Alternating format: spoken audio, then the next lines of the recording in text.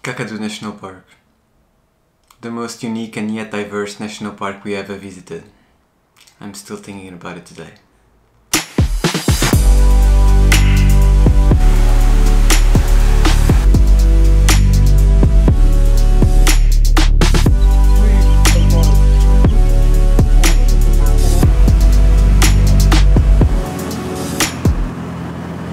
Kakadu National Park, traditionally owned by Aboriginal people, is the biggest national park in Australia, with an area that covers 20,000 square kilometers and that extends from the coast in the north through the floodplains, rivers and billabongs to the stone country in the south.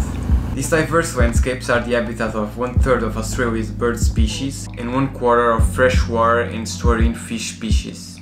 Due to this biodiversity, it is recognized as a UNESCO World Heritage Site, but also for cultural reasons, as the Kakadu's rock art is one of the longest historical records of any group of people on Earth. So it takes up to 3 hours to get to Kakadu National Park from Darwin, so we recommend you spend at least 2 to 3 days there. We were there in December during the rainy season, so this guide is based on that, but on other seasons there's more attractions open, so you may need to increase your time there. So we arrived at the national park not so early. The first thing we did was going to the Boali Visitor Center, because they will help you figure out your trip based on the season and what's opened.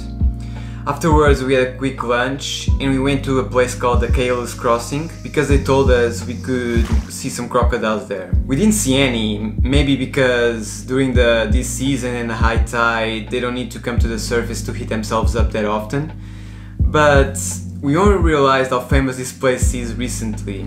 So it is a normal crossing to get to the West Arnhem Land during the dry season. During the wet season, due to high tide, it is closed. But it's famous because people's cars often get washed away by the waters when they're trying to cross it, and also because a lot of people have been killed by crocodiles here. Anyways, you can do a Google search, but it is a safe place as long as you don't get close to the water. There's even a platform where you can watch the river and take some pictures. Afterwards we went to Beer, which is an Aboriginal outdoor rock art gallery where you'll be able to see paintings made up to 20,000 years ago. So there's a small track that you can walk that will take you through all of the paintings and up to a rock formation, and this place is perfect to enjoy the sunset, which was what we did. You definitely won't regret it.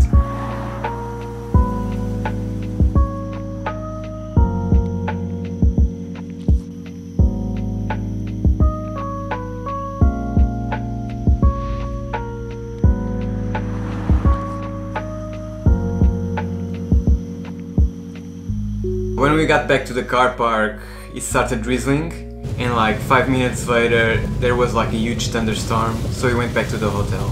So the first thing we did on the second day was going to the Yellow Water Billabong for a cruise. So this is a must-do on every season, as you'll get a chance to travel through the wetland scenery and encounter a lot of the local wildlife, including some crocs.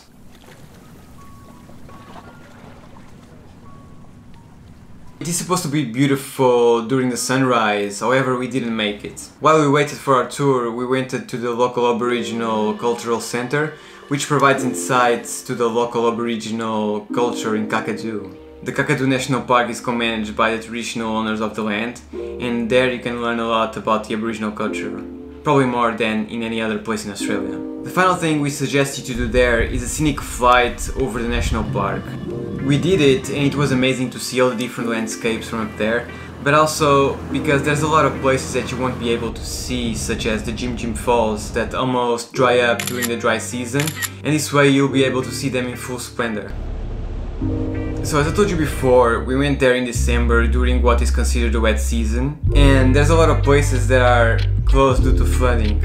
However, everything else is green and lush, there's a lot of wildlife, there's water everywhere, the waterfalls are flooding, and in the end of the day you get a thunderstorm, which honestly are spectacular to see.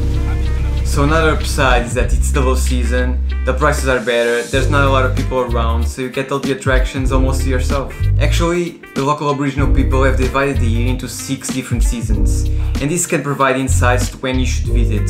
So for instance, let me get my cheat sheet. You get the Kunumelong, which is the pre-monsoon season with hot weather that becomes increasingly humid, so it can last from a few weeks to several months, and there's thunderstorms that start to build in late afternoons that bring green to the dry land.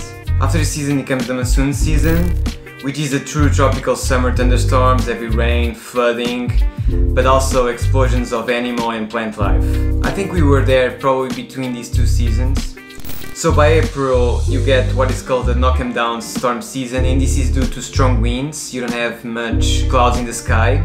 So from May to mid-June you get the Yeki, which is the cooler but still pretty humid weather. And from mid-June to mid-August you get the cold weather, even though there's 30 degrees outside. And this is when everything starts to dry out. From mid-August and mid-October you get the hot and dry season.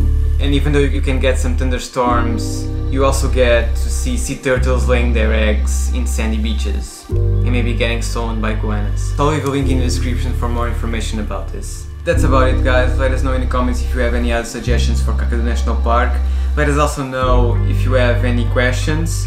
We'll leave a link with a quick guide we made that you can download. And if you enjoyed this video, hit the thumbs like button, subscribe if you haven't. See you next week.